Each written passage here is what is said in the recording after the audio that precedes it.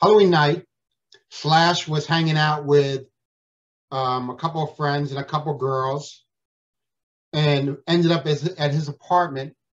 One of the girls was dressed as a Playboy bunny, which is where the bunny ears and the bunny nose came from. Wasn't Slash's costume.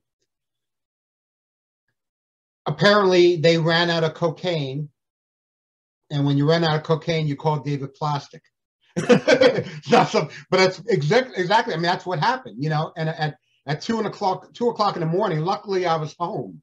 Of course, there weren't mobile phones. You know, I had to answer my little home phone, you know, and be there, be awake.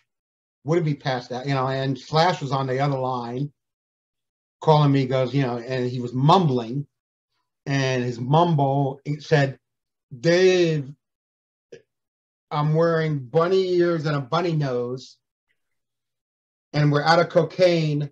If you come over, bring cocaine. You could bring your cat." It was something like that. You could bring your camera and so on. And within seconds, I was dressed, grabbing my equipment, and driving over to Slash's apartment, which was probably 2 miles from where I lived. I lived in Hollywood too.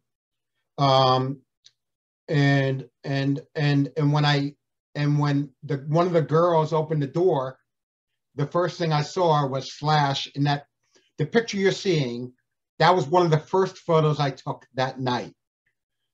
He was actually in that position, just sitting on a chair, playing guitar, smoking a cigarette with the bunny ears, bunny nose. I didn't put any of that shit on.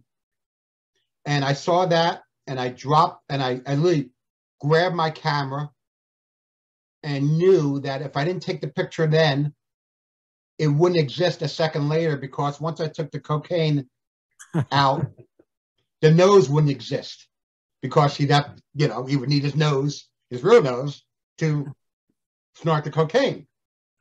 So, you know, that's why you'll see pictures later on with him just the bunny ears, which he showed, and no nose, because that's when, you know,